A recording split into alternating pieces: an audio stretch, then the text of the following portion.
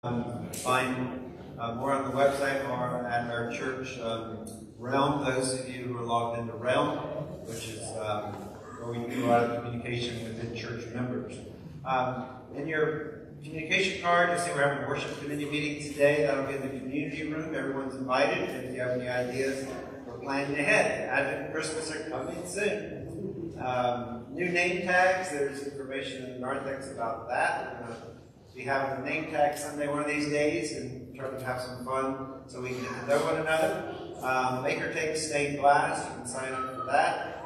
And the new members class will be October 9th. So, the big event that's going on this weekend is Habitat for Humanity, and Edmund's going to give a little announcement about that. Right, so a brief announcement. I know we can see this time.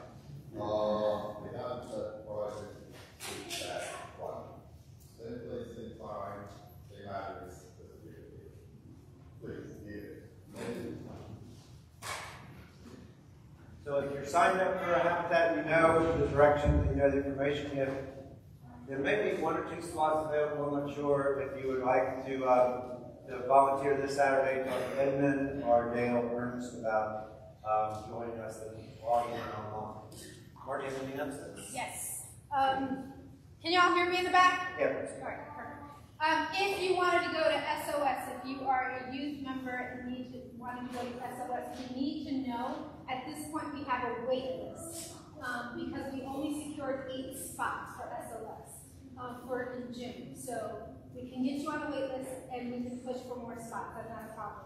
Affirm, we still have time for Affirm, so you know that.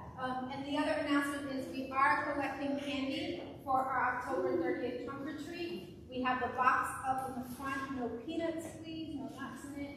And if you want to decorate your car, which I know you do, we're looking for about 30 cars so that we can have a nice full parking lot. So hopefully you'll get behind us, right? All right, it's time to start thinking about those car decorations. Some of the stores even have trunk or treat decorations for your car, so pretty good. All right, we have a special prelude today from the Bell Choir.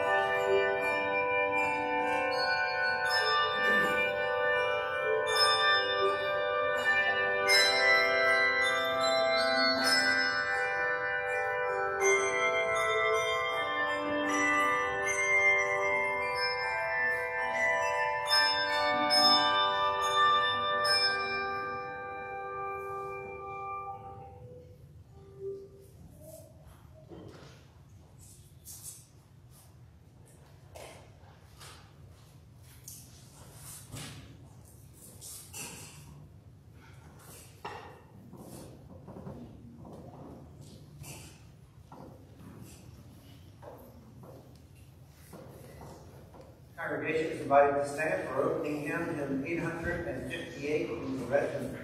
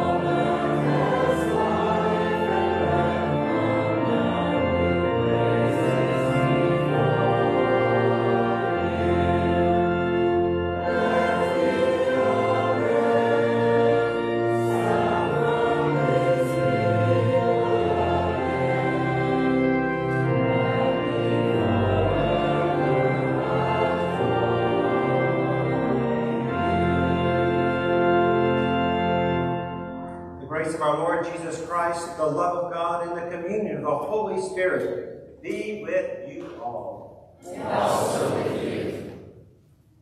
Let us pray.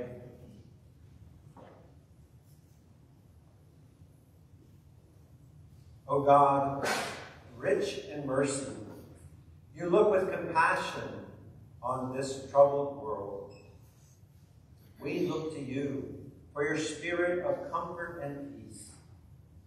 Feed us with your grace and grant us the treasure that comes only from you. This we pray through our Lord Jesus Christ. The people of God say, Amen. Please be seated, and we'll invite the children to come forward for the children's message today. And we're going to just come up here for a quick message. Guess what? Your usual leader's not here today, so you get stuck with me. But I got a few toys up here. Let's see what I got up here. Let's see here. You need this one. That. What does it say on it? Yeah. It says Pastor Cliff, and it says St. Luke Lutheran Church, Pastor Cliff. Just my word. Pretty cool, huh? It's a real hard hat. Real deal, right? So why does the pastor have a hard hat? Why do we have a hammer? Okay, Martin Luther did use a hammer. We all know that, right? You'll learn about that. He hammered something on the church doors 500 years ago. But I'm talking about actually building something. The church building. The church was going to build something. What do you think the church should build?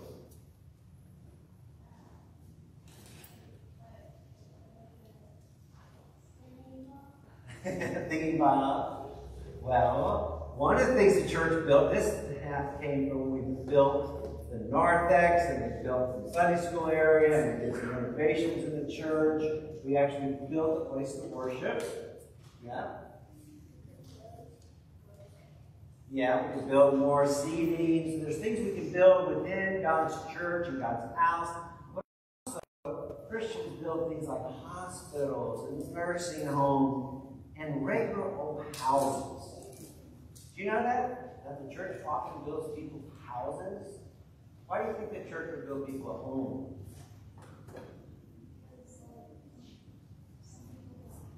Right, because God cares about everybody, and everybody needs a home. So about 50 years ago, some Christians started building homes for people, and they called it Habitat for Humanity. Habitat means where you live, a place to live, and humanity means everybody has a place to live. And churches started working on making sure everybody had a place to live. And guess what? They build the most houses of anybody in the whole world now. Isn't that great? And we get a chance to build a house here in Memphis on Saturday. So a lot of church members are going to show up, and they're going to have their blue jeans on and their old clothes so they can get dirty. And they'll be hammering siding on the house and painting the house and working inside, outside, putting doors and windows up. And that's God's work. That is God's work. So Habitat for Humanity is part of God's work, making sure everybody has a place to live. Because I bet you all have a place to live, right? Yeah, so somebody made sure you have a place to live, so we want to make sure everybody has a place to live. So when you get older, you can start as a teenager at 16 years old, you can help Habitat, and we'll continue to build homes. And if you look in the hallway down across from the bathrooms and the administrative wing, you'll see pictures of the houses we built. I meant to bring a picture with me, but they're on the wall. So you could, that could be a place you can look and see how many houses we've built. We've actually built more than that. We've probably built about 30 houses. So we have about 20 pictures up there, and I think that's cool. And all those families have a place to live because God's work is our hands. God has ideas for us to care for one another, but it takes you and I to do it. So let's pray.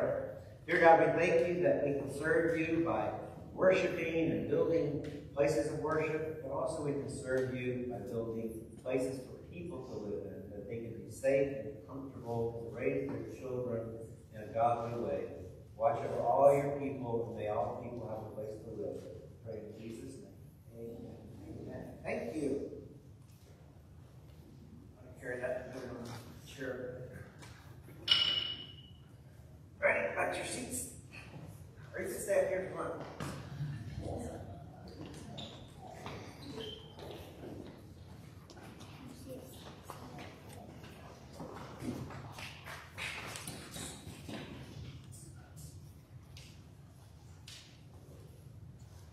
The first reading is from the 6th chapter of Amos.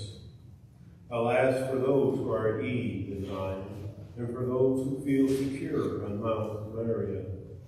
Alas for those who lie on beds of ivory and lounge on their couches, and eat lambs from the flock and calves from the stall, who sing idle songs to the sound of the harp, and like David improvise on instruments of music, who drink wine from bowls and anoint themselves with the finest oils, but are not grieved over the ruin of Joseph. Therefore they shall now be the first to go into exile, and the revelry of the loungers shall pass away. The word of the Lord. Thanks be to God.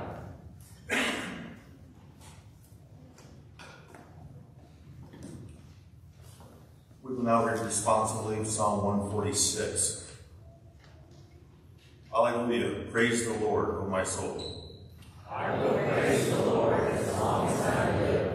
I will sing praises to my God while I have my being. Put not your trust in rulers, in mortals in whom there is no help. When they breathe their last, they return to earth, and in that day their thoughts perish. Happy are they who have the God of Jacob for their help, whose hope is in the Lord their God. Who made heaven and earth, the seas and all that is in them, who keeps promises forever. Who gives justice to those who are oppressed, and food to those who hunger. The Lord sets the captive free.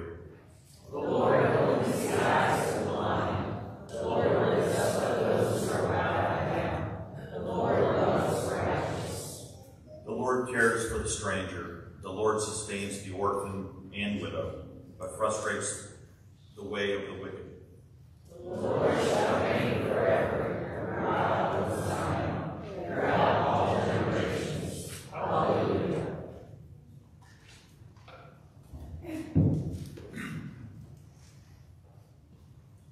The second reading is from the 6th chapter of 1 Timothy.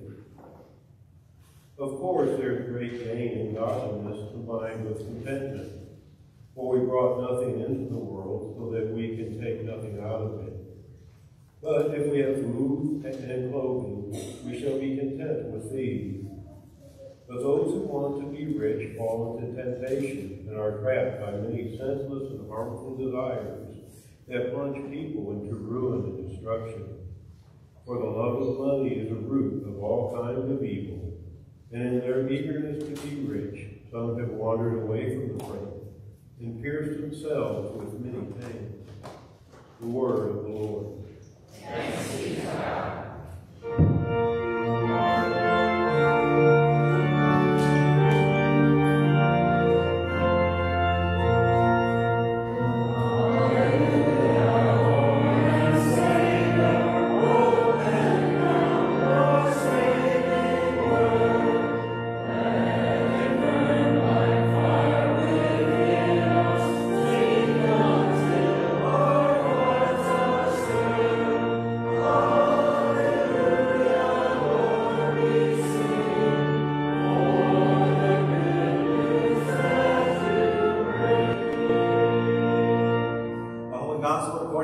The 16th chapter. Glory to you, O Lord. Jesus said, there was a rich man who dressed in purple and the finest linen, and who feasted sumptuously every day. At his gate lay a poor man named Lazarus, covered in sores, who longed to satisfy his hunger with what fell from the rich man's table. Even the dogs would come and lick his sores. The poor man died and was carried away by the angels to be with Abraham. The rich man also died and was buried. In Hades, where he was being tormented, he looked up and saw Abraham far away with Lazarus at his side. He called out, "Father Abraham, have mercy on me. And send Lazarus to dip the tip of his finger in cool water and cool my tongue, for I am in agony in these flames." But Abraham said, "Child, remember that during your lifetime you received your good things, and Lazarus in like manner evil things. But now he is comforted here, and you are in agony. Besides all this, between you and us is a great chasm has been fixed, so that those who might want to pass from here to you cannot do so, and no one can cross from there to us." He said, "Then, Father, I beg you, send them to my father's house, for I have 5 brothers, that he may warn them, so that they will not also come to this place of torment." Abraham replied, "They have Moses and the prophets. They should listen to them." He said, "No, Father Abraham, but if someone comes to them from the dead, they will repent." He said to him, "Even if they do not listen to Moses and the prophets, neither will they be convinced if someone rises from the dead." This is the gospel of the Lord. Praise to you, O Christ. Please be seated. As a kid, I was thinking back. I had a nice little sheltered life as a kid, and sometimes we want to shelter our children, obviously. And so I didn't really know anything about poverty as a child growing up. I didn't see it, didn't know it existed. It wasn't in the neighborhood where I lived. But when I was about 8 years old, we took a trip to New Orleans to visit some relatives. And I remember my dad wanted to walk down Canal Street. In those days, Canal Street was full of all the big, fancy department stores and a lot of wealth. And then we went in through the French Quarter. And as we walked the streets of New Orleans, I remember seeing homeless men and women. I remember seeing people in wheelchairs that were begging as we walked by on the sidewalk. I remember seeing drifters with no place to sleep, runaway teenagers, and old and fragile people begging and asking for money. On the drive back to Baton Rouge, I asked my dad why there were so many sad people on the streets. And I remember asking, how come they don't have homes? Now, my dad was a social worker, so as you might expect, he probably explained more than I need to know at 8 years old. But he explained how in Louisiana, social services weren't funded. It wasn't a priority of the government to care for people on the streets. He also explained how many people who had been in mental institutions had been forced to leave, and they weren't being cared for on the streets, and how poverty and addiction can wreck families. My eyes were open to a real problem in our society, and it bothered me at 8 years old, and it still bothers me today. Jesus was also bothered by poverty and the disparity between the rich and the poor. Jesus warns us more than once about the love of money in the Gospels. Last week we heard how Jesus taught a parable about a man who was fired for not making enough money for his rich boss, and how he then joined the poor farmers who were being exploited by the broken Roman economic system of the first century. Now, if all this talk about the poor seems like we're kind of piling on, it seems like every Sunday we're talking about the poor, there's a simple reason for this. We're reading the Gospel of Luke.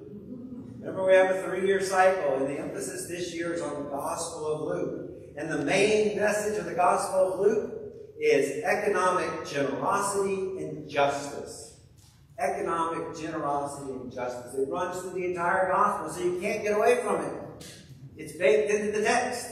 Why? Because that's what Jesus taught. And that's what Jesus was teaching the people in his day. Remember, Jesus was poor. Jesus lived with the poor. He experienced being poor. He knew that there was this huge disparity in the economic system that he lived in.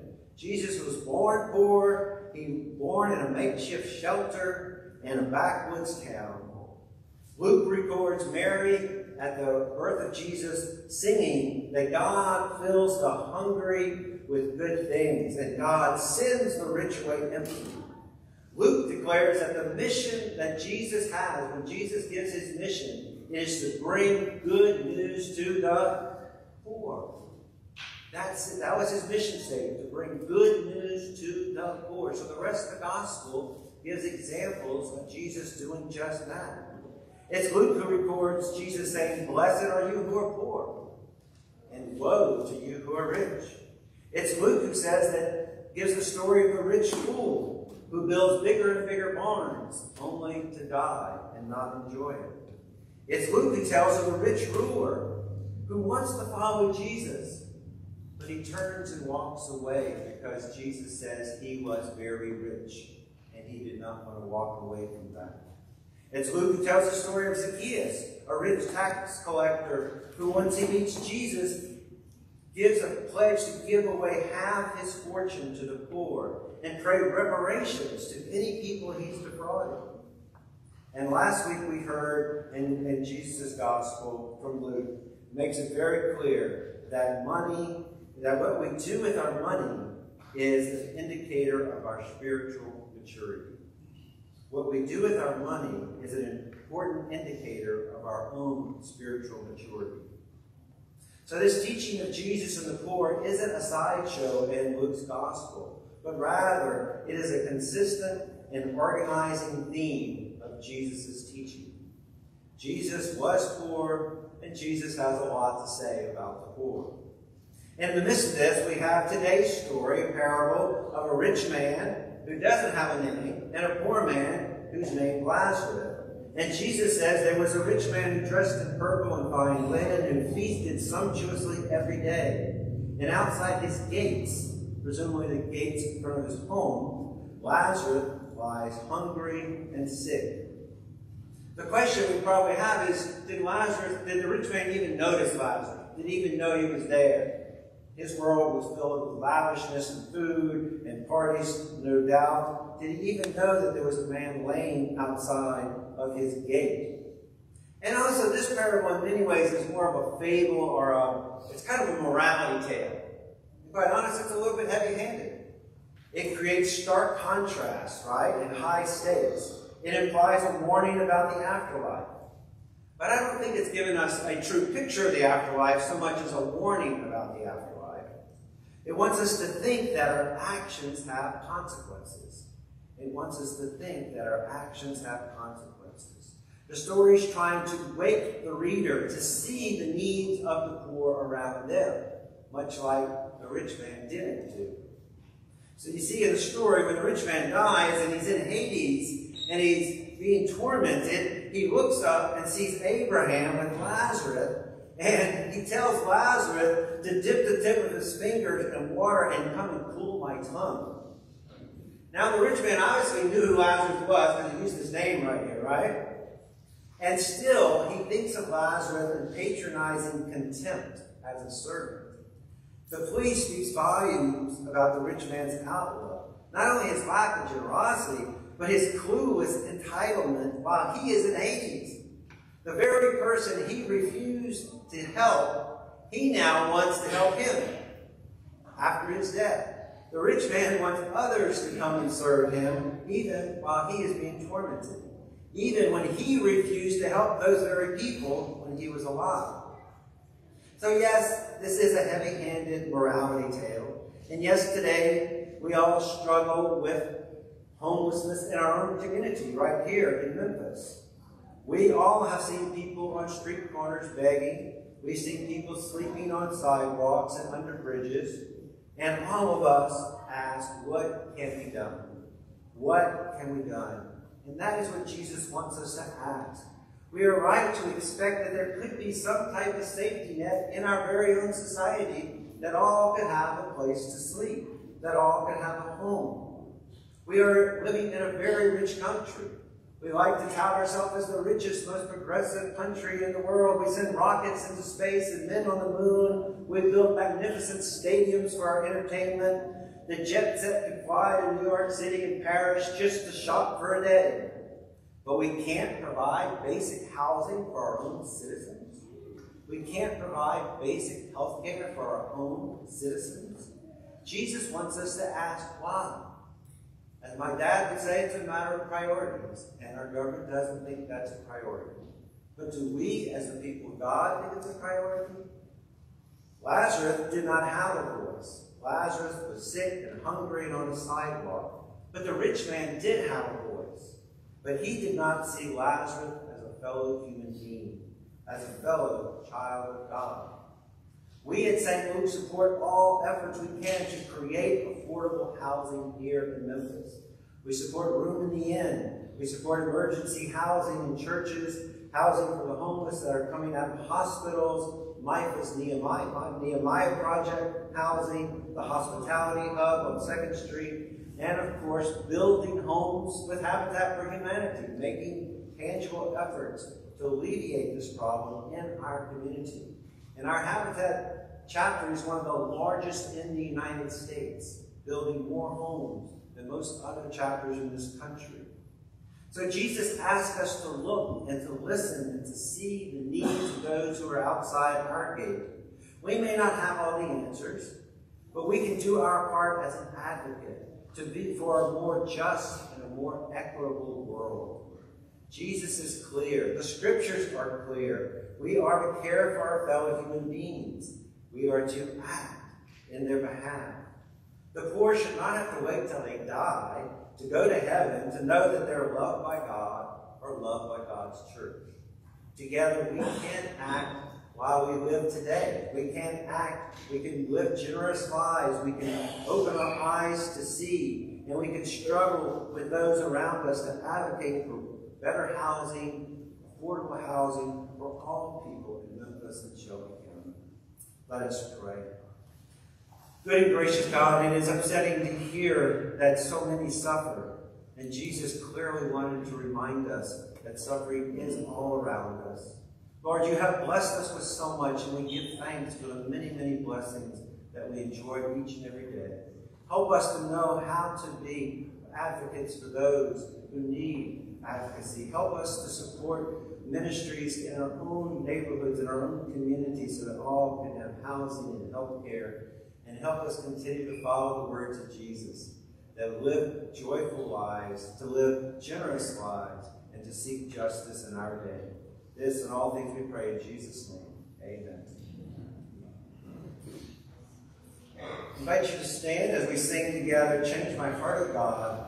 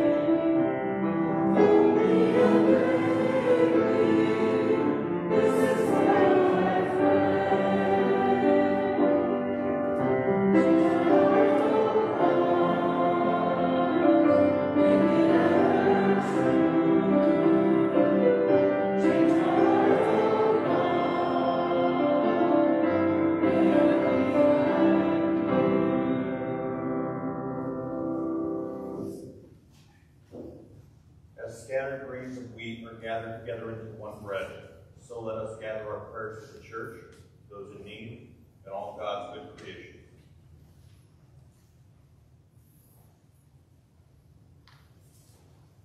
O God, rich in mercy, fill your church with righteousness, faith, love, endurance, and gentleness. Power to baptize by your Spirit, be rich in good works, and ready to share. God of grace, protect the earth and its creatures. Provide water, food, shelter, and favorable habitats, especially for endangered species.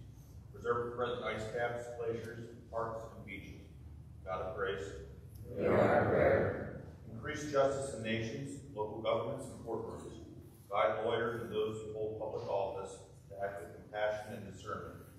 We pray that all people will be treated equal under the law. God of grace,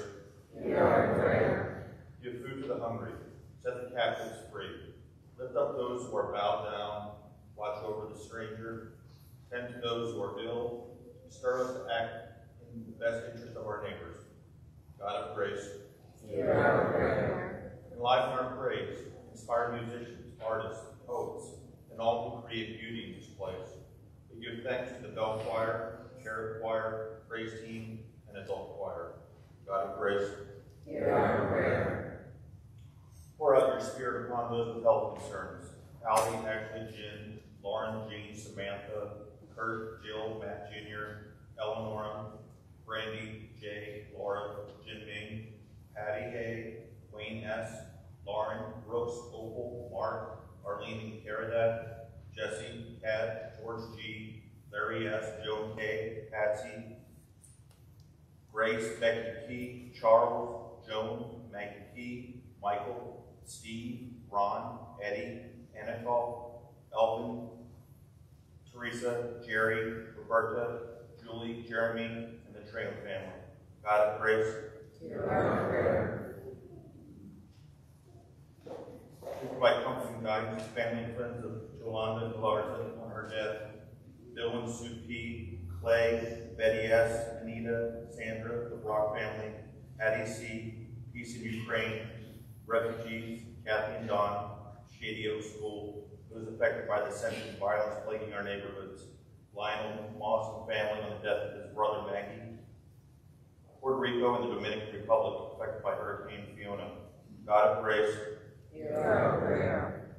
we give praise for Jody and Tyrell Witcher on the birth of their son Isaac, Marta Lopez, Lord, Josie Lopez, and the volunteers who helped make our slide yard sale a huge success.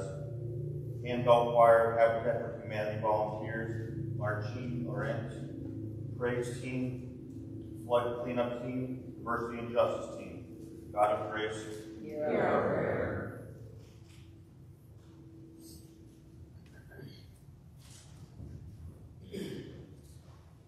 We pray now for those in need, offering our prayers silently or aloud. Give you thanks for the Healthy Birth Friday of Sophie Marie, Keith and Brenna Erickson. God of grace. Hear our prayer. Heavenly Father, we thank you for the blessing of David's new job, and we also want your praise, your presence to be known at the marriage of my grandson Eric to Tamika on Friday. Dear God of grace, Hear our prayer.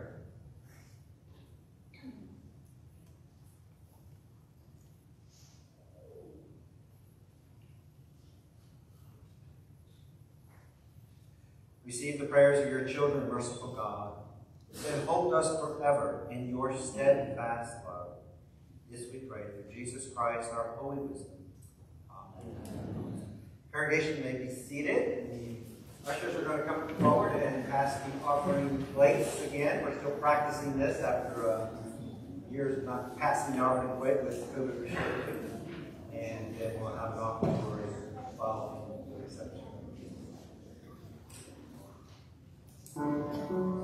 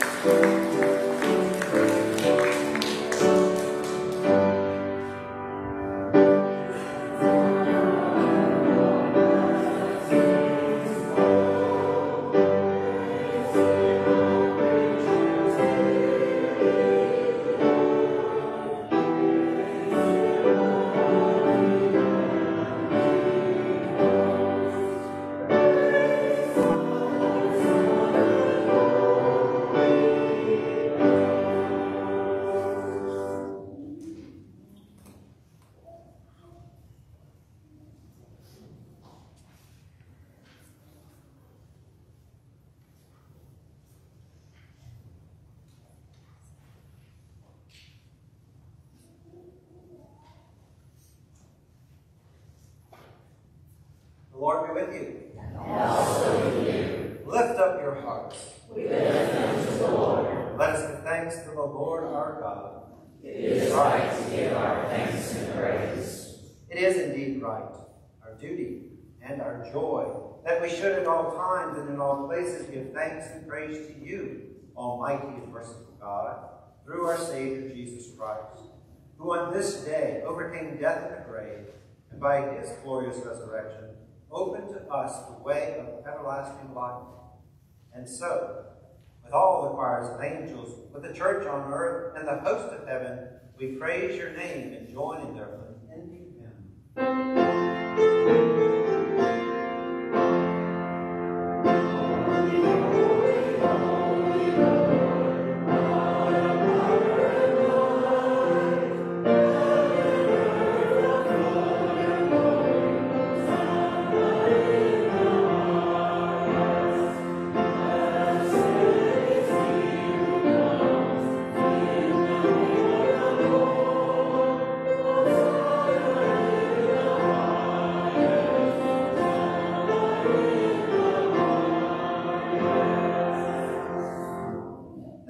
She was betrayed, our Lord Jesus took bread, gave thanks and broke it, gave it to his disciples, saying, "Take and eat. This is my body, given to you. Do this for the remembrance of me."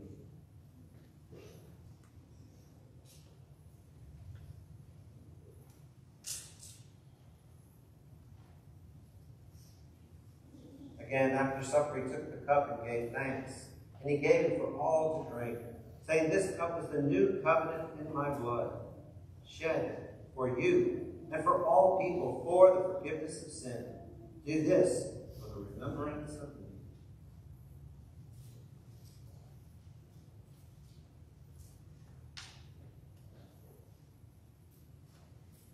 With this bread and this cup, we remember our Lord's Passover from death to life as we proclaim the mystery of faith. Christ has died, Christ is risen, Christ will come again. Through him, with him, in the unity of the Holy Spirit, all glory and honor is yours, Almighty Father, now and forever. Amen. Make us bold and merciful God, to address you as our Father as we pray together. Our Father, who art in heaven, hallowed be thy name. Thy kingdom come, thy will be done, on earth as it is in heaven. Give us this And forgive us our trespasses, as we forgive those who trespass against us. And lead us not into temptation, but deliver us from evil. For thine is the kingdom, and the power, and the glory, forever and ever. Amen. Come to the banquet, for all is now ready. You may be seated as the ushers direct you forward. We invite you to come forward and receive the bread in your outstretched hands. You may then partake of a cup of grape juice or wine and return to your seats by the side aisles. All is ready for the feast to begin.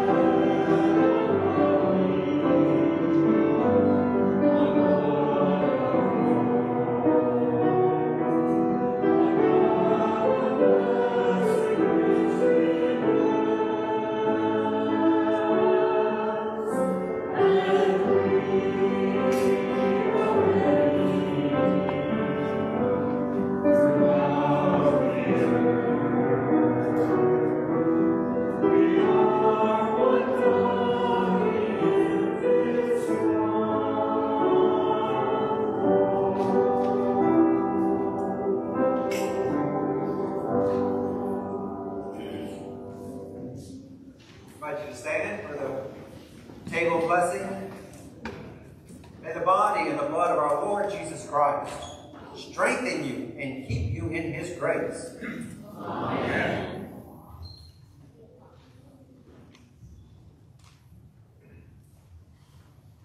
Let us pray. We give you thanks, Almighty God, that you have refreshed us with this healing power of this gift of life. In your mercy, strengthen us through this gift in faith towards you and in fervent love for one another. For the sake of Jesus Christ our Lord. Amen.